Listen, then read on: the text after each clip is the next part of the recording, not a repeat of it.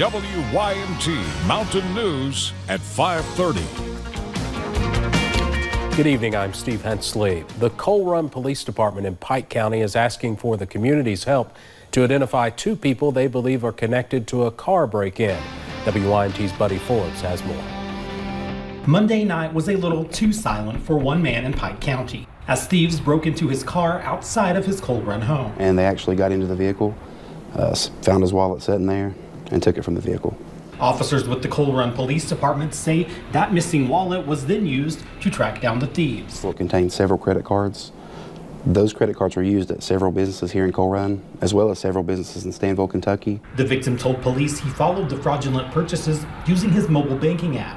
Now they believe one man and one woman caught on store surveillance footage may be connected to the crime. Just anyone with any information on the identity of the two subjects pictured, urge them to contact the Coal Run Police Department. We want them in for questioning. Officers are relying on the community to put names with the faces. There's a lot of apps you can use for tracking your credit cards. They'll actually notify you when they're used. Highly recommend those apps because they can save you. And asking everyone to stay vigilant as the holidays come to a close. In Pike County, Buddy Forbes, WYMT Mountain News. The number for the Coal Run Police Department is 606-437-0902. Callers can remain anonymous. Police say a 13-year-old stole a car in Knox County on Christmas. The Barberville Police Department went on a chase that ended near the White Oak subdivision after getting a call about someone driving recklessly. Officers say the teen even went through some yards of people living along that road. The chase ended when the teen wrecked the car where it caught on fire. He refused to come out of the vehicle for us, had to be removed, and still refused to show his hands or follow commands. I don't really know why he stole the car, but no, it's not very often a 13-year-old would do something that way. The teen was taken to the Breathitt County Juvenile Detention Center.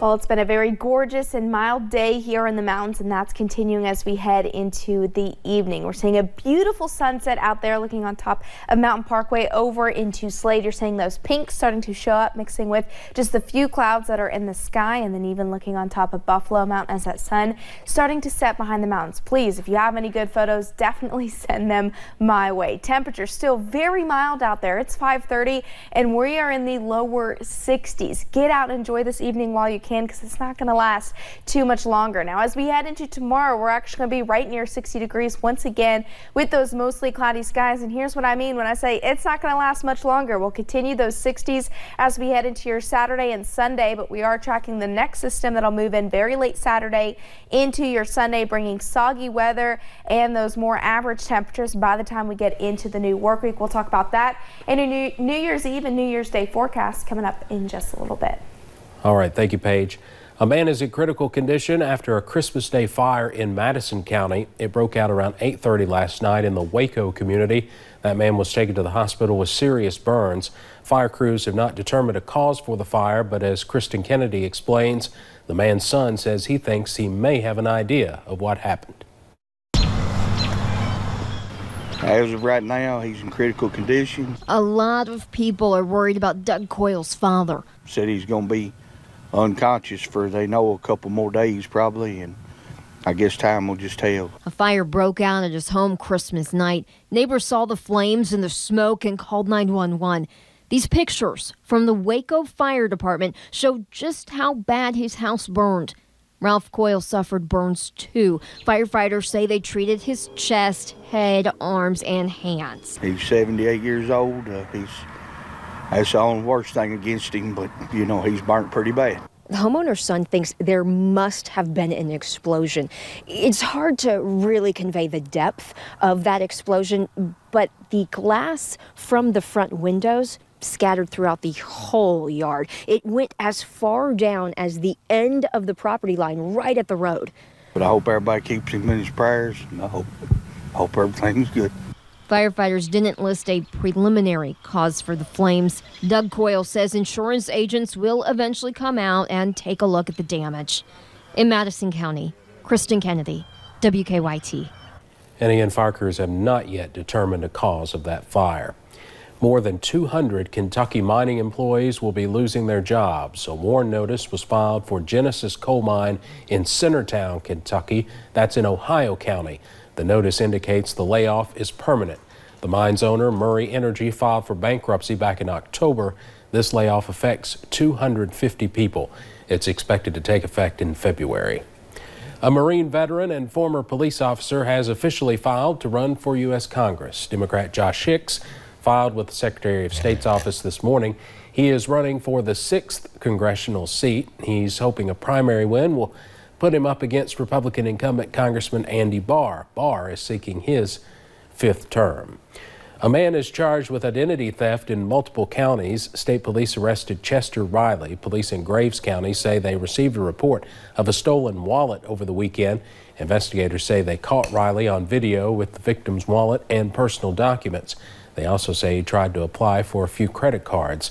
Riley is charged with identity theft, fraudulent use of a credit card, and attempted fraudulent use of a credit card. Former Governor Matt Bevin's controversial pardons were a shock to many, including the mother of a 9-year-old rape victim. She says knowing the man convicted for the heinous crime is now walking free has been nearly unbearable.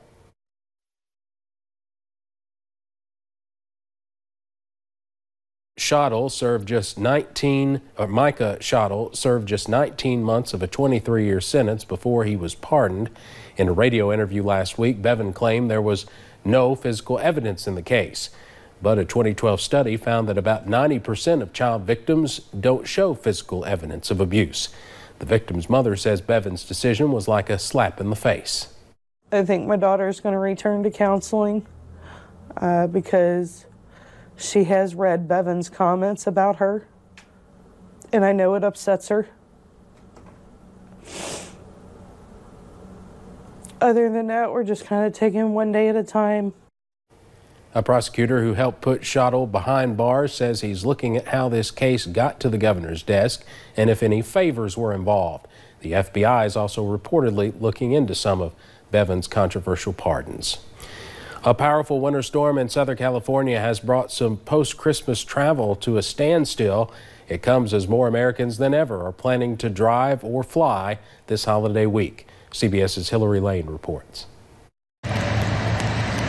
Snow in the mountains outside of Los Angeles shut down parts of Interstate 5 and 15, leaving hundreds of people stranded. I've never seen it this bad. Not this bad. We tried going up, but we started sliding, so we just rolled all the way back to the gas station. Below the snow line, authorities are diverting traffic, offering alternative routes to some so people can get to their holiday destinations. It's not like there's any signage. It's just suddenly everybody's getting off of here and there's no instruction on what to do. Drivers in California are some of the 115.6 million people traveling this holiday season. That's 4.3 million more than last year. And while delays are due to weather in the West, sheer numbers are expected to double or even triple travel time on the East Coast, both Thursday and Friday afternoons. At a rest stop on the New Jersey Turnpike, we found drivers were prepared. We left as early as we could, sure, to beat the afternoon rush. It's been pretty good so far. Inside the nation's airports, travelers can expect long lines. An estimated 47.5 million people in the U.S. are flying over the holidays, determined to escape. Nothing's going to stop us from getting to Jamaica. A new storm in the nation's midsection will travel to the East Coast by the weekend, possibly bringing more delays with it. Hillary Lane, CBS News, Secaucus, New Jersey. Coming up on Mountain News at 5:30, people with disabilities can be paid less than the minimum wage. Disabled workers are split on whether that helps or hurts them. And we're going to see a few more clouds as we head into tonight. We'll continue those warmer temperatures, but soggy weather returns by the time we get into the weekend. I'll have those details coming up in just a little bit. Several four-wheelers have been stolen in Letcher County, but without proof of ownership, the sheriff's office struggles to retrieve stolen property. Find out what paperwork you need coming up.